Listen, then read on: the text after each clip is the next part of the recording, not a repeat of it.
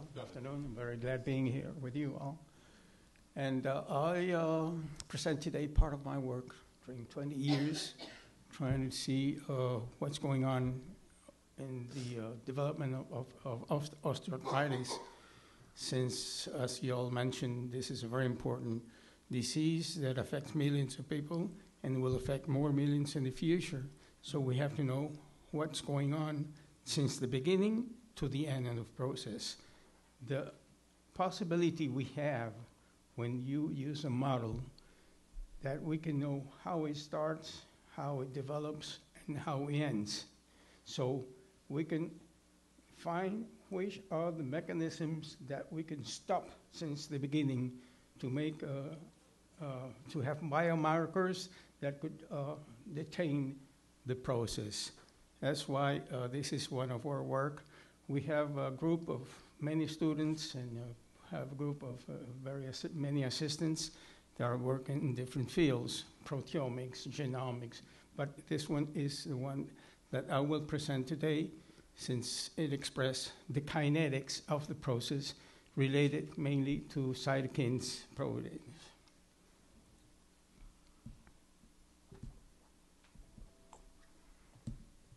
Okay, as you all know, it's only a memory.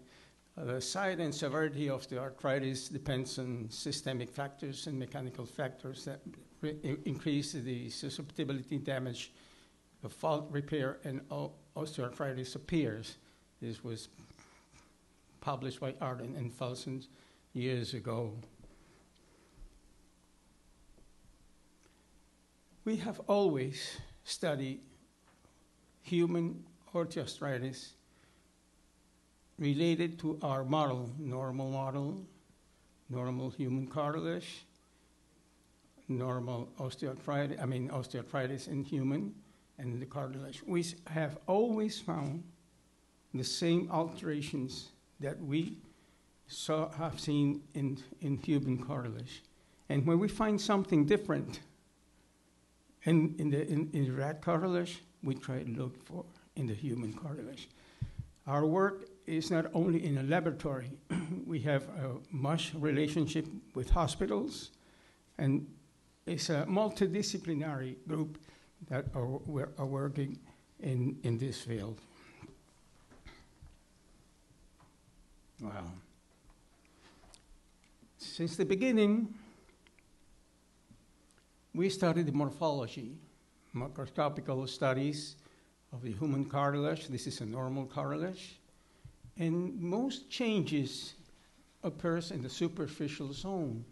The chondrocytes, that are main type of cells, and the only type of cells here, gathers together and change their structure, change their function and their activity.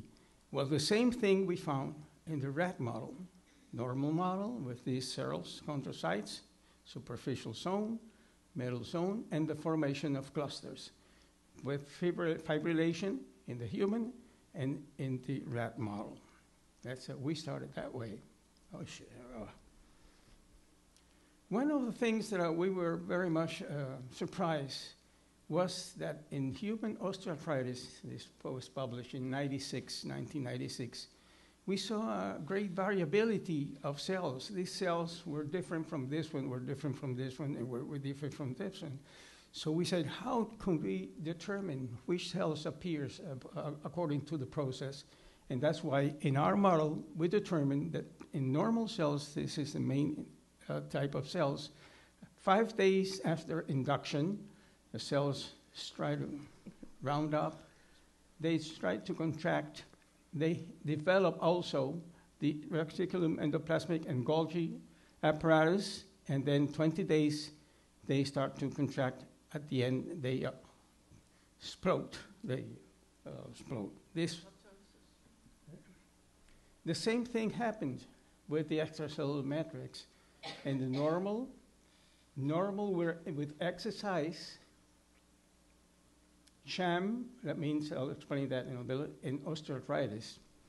So we try to see, well, in normal cartilage, this is a normal staining of the extracellular matrix. The exercise by itself doesn't produce any important changes. The sham is the experimental method that we induce the incision of the articular, but we don't take menisectomy. We don't we don't take up the meniscus. We don't take up the meniscus. And in osteoarthritis, our model is a menisectomized rat model in the left leg. And in this case also, we have loss of the extracellular matrix.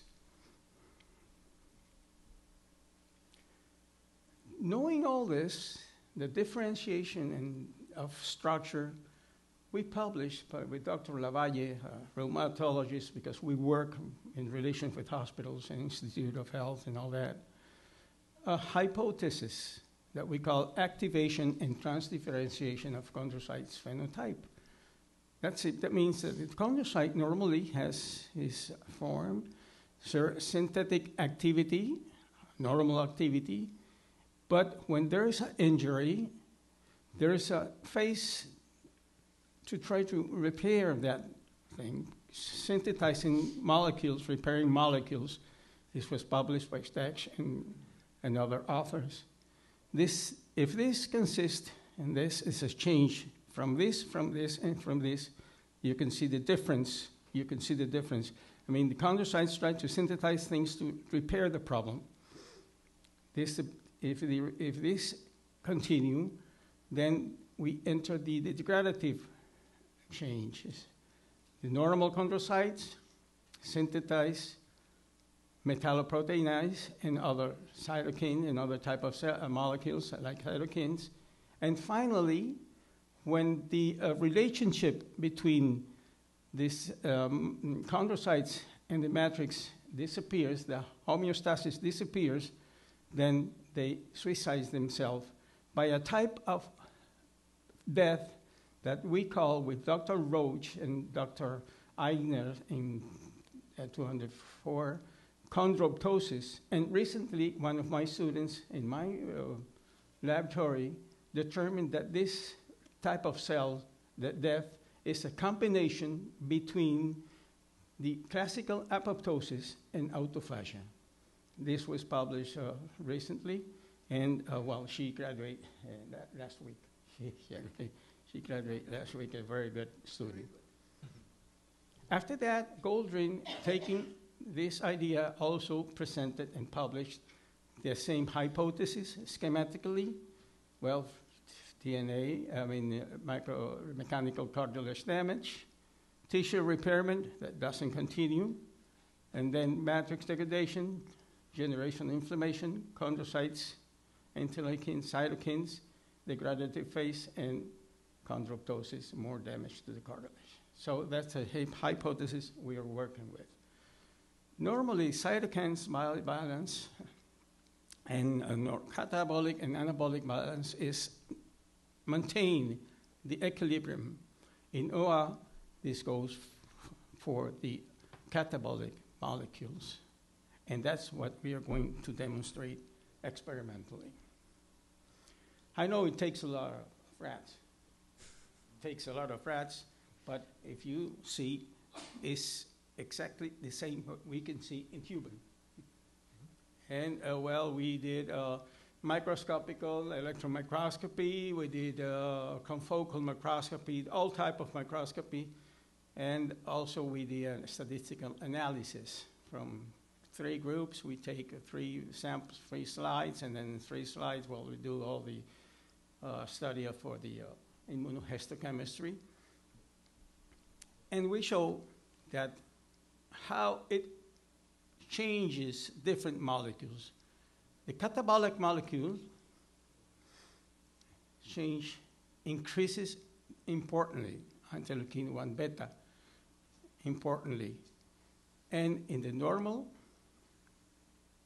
it is trying to increase here, but at the end, when the osteoarthritis is established, it doesn't have much. That was in the interleukin. this transforming growth factor, that is the one that tries to counterbalance the catabolic one, well, it does try to counterbalance it, but after it goes down. So it doesn't have this balance needed to maintain the homeostasis. Also happens interleukin 10, you see, goes down, lower. And in the normal cartilage, no problem. I mean, exercise maintains the equilibrium. The problem is when it's a lesion, when it's destructed the meniscus, is that it produces this sort of thing. This was our first studies, but afterwards we did the same thing with Western blot, also from the pool of rats, protein extraction, Western blot for interleukin, TNF-α, transforming growth factor, and interleukin 10, quantification by densitometry, and statistical analysis by ANOVA. And we also find the same thing. Here, we found that the most important catabolic enzyme is the interleukin 1 beta. Look, it increases, most importantly, in normal with exercise, well, more or less nothing happens, but this is the most developed, as you can see here. And transforming growth factor, you can see how it goes, and here is also a normal with exercise. But the most important thing is interleukin 1 beta. That's why we think, and we have proposed, that interleukin 1 beta is a marker, a biomarker of the initial part of the disease. We have a patent presented saying that this is the initial part of this process. So if we can find in blood or in urine,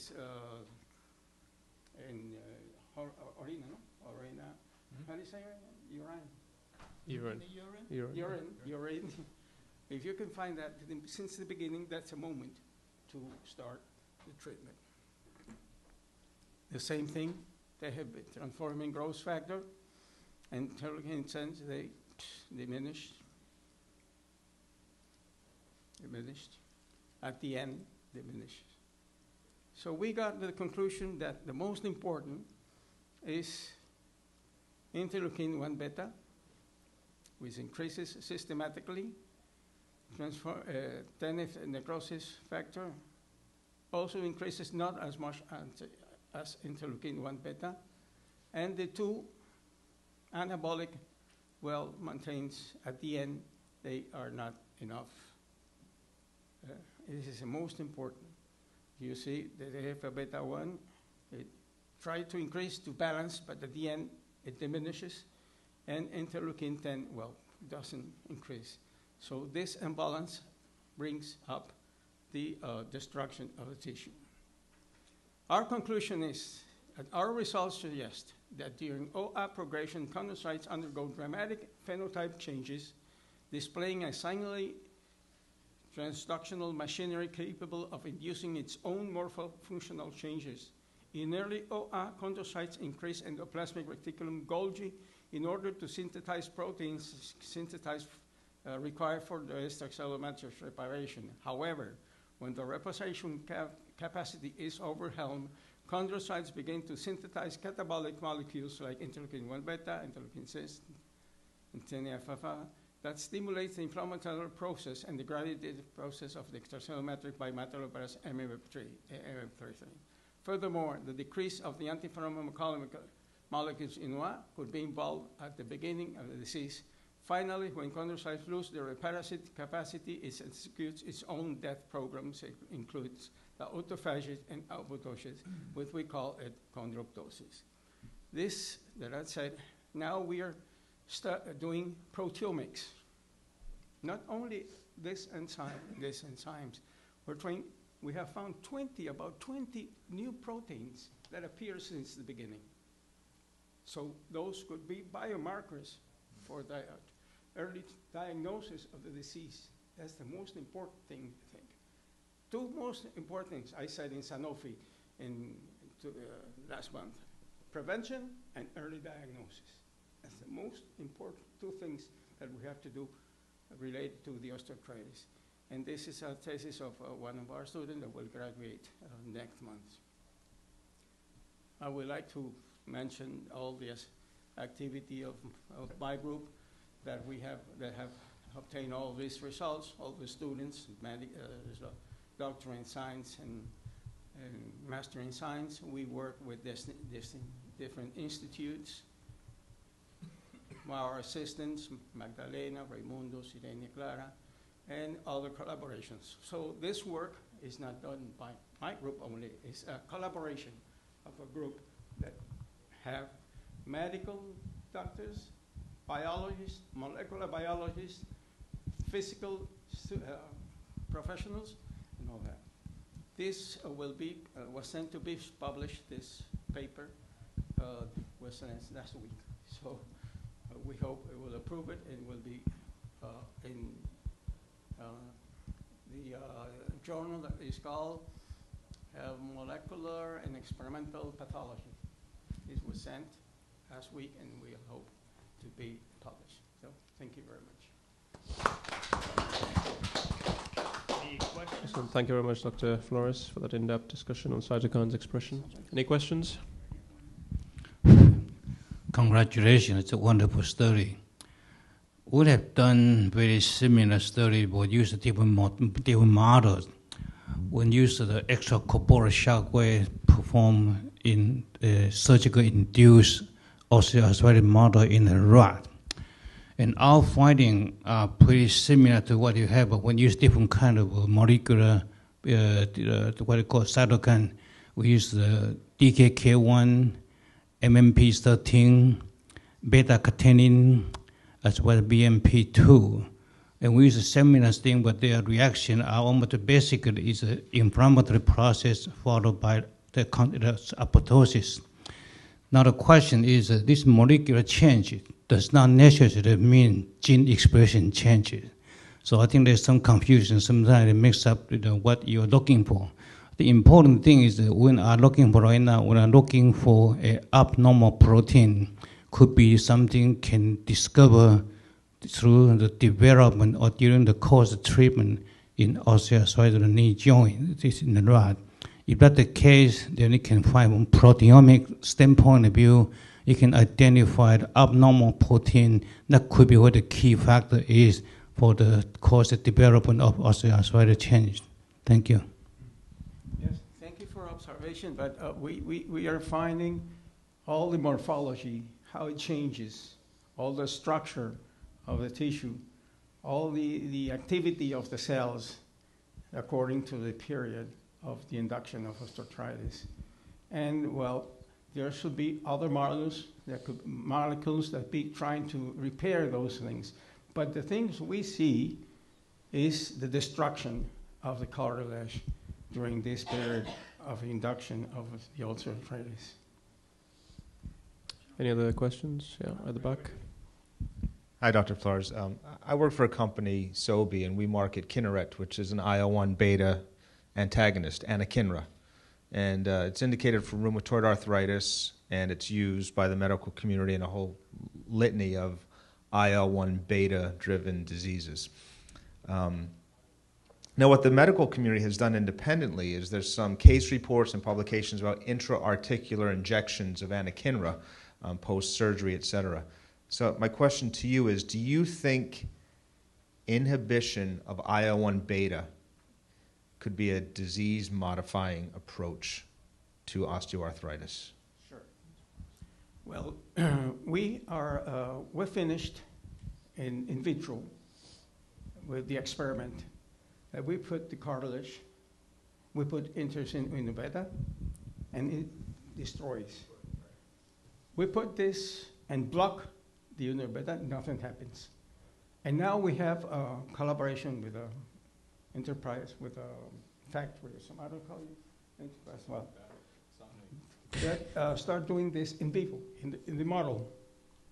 And well, in vitro, it works. Now we have to see if in the model it also works. But if it works in the model, then probably we have to look, and this is a collaboration we have with Enterprise, to have phase 1 of study in patients. But this will take time because we have to see the secondary effects of all this. But in vitro, it works, and this is the stage we are now.